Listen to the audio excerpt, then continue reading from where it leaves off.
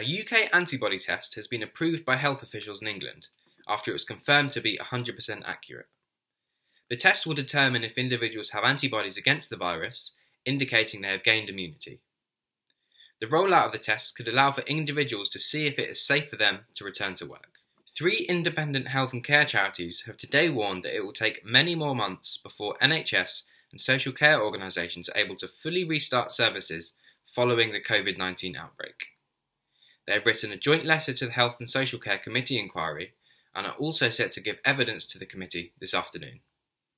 Scottish Secretary Alistair Jack will appear before the Scottish Affairs Committee today, where he will be questioned on the government's handling of the coronavirus crisis and the divergent approaches between the UK and Scottish governments. The committee will also ask about the extension of the furlough scheme, the effectiveness of intergovernmental collaboration, and the UK government's recovery strategy.